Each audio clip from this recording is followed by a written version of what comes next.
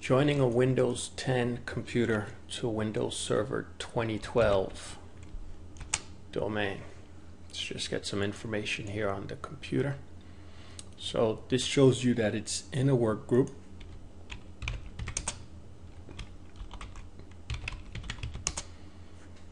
And this shows you our current IP address.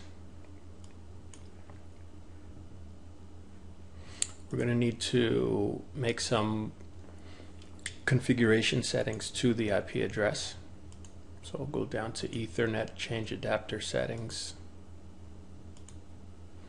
properties, TCP/IP4. We're going to set the static address.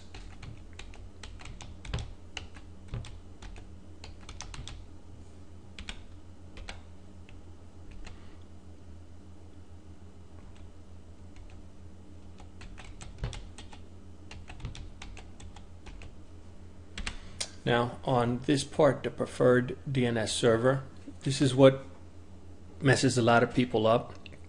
You're going to put the static IP address of the server that you're connecting to here.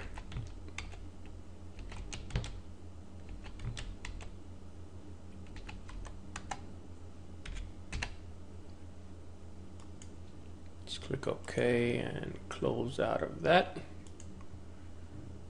Go back to this PC info. We'll click on change settings, change.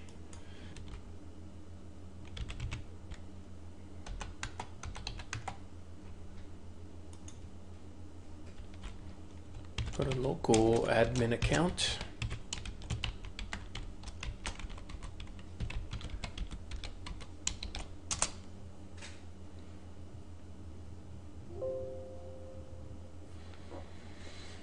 And we've now joined the GB70410 domain.